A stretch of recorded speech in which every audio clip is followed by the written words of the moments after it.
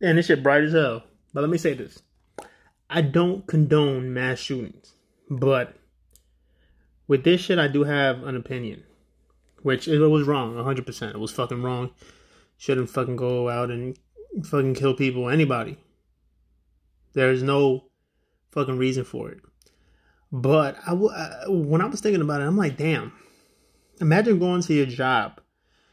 I'm just going to go on out on a limb and say this is his ex job or a job that did him wrong. And fucking go shoot the place up and try to kill as many people as you can. Yo, man. Jobs in general. Let this be a lesson to y'all. You gotta watch how you treat people. Really treat people. Because you don't know who the fuck is on the edge. You don't know what's in somebody's mind. You could be working with somebody for 10, 15 years. And you don't know them at all. Shit, you could know somebody.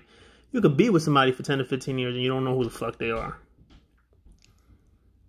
And I do know that a lot of jobs, they're employees. They're not family. As they should be treated, you don't have to fucking cater to nobody, and you're hiring somebody to do a job. If they don't do the job right, you get somebody else, or fucking policy change or whatever. It's a job. It's not fucking, it's not family. But something you gotta be mindful of, man. Like, I would hate to be a manager or a supervisor or any of that shit. Because you don't know if you, like I said, I don't know the situation about this. Obviously, we don't know. We just know he was an employee. I don't even know if he was an ex-employee. I just read something about it right now, and that information didn't come out, and I need to shave. But I'm just going to guess he wasn't happy with his job.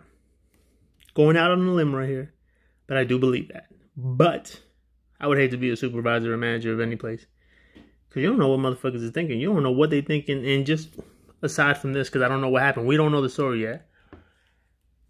You don't know what people are thinking when you fire them, when you fucking cut down their pay, when you lay them off, when you can't fucking help them out in the way they want to be helped out. They want vacation days. I don't know. Anything. It's crazy, man. Fucking sick that this shit had to happen. Shit always happens.